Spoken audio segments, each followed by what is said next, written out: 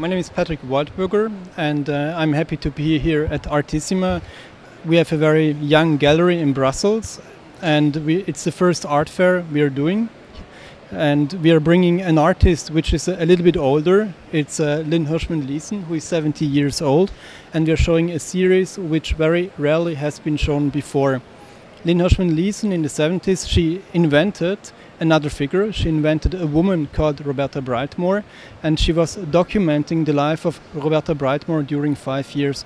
What you see here at the booth is a documentation artifacts of the life of Roberta. You see Roberta going to the psychiatrist, you see Roberta having dates with other men, you see how Roberta arrives in San Francisco, and all this being documented by photographs you see here. The series in total covers 170 works. We show a rather small selection of at about 25 works. You see in the first part, you see how Roberta is constructed, how she is becoming the personality of Roberta, the change from Lynn Leeson to Roberta.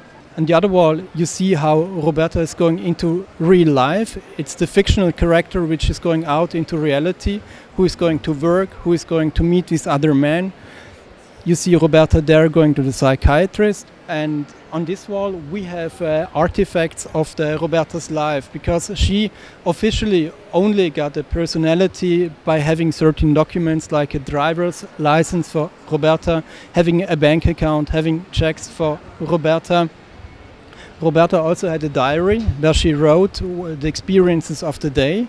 Here you see the dress of Roberta, the button she once lost at the date she had. And the core idea of this series is actually a virtual reality which was invented by Lynn Leeson at about 40 years ago, long time before internet. And Roberta is her avatar.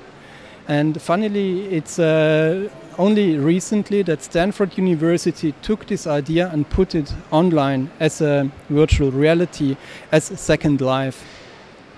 And we are very happy to show this series here in Torino, but we are also happy that at the moment it's like a time of discovery of this series, that in other museums it's shown at the moment UK, in New York.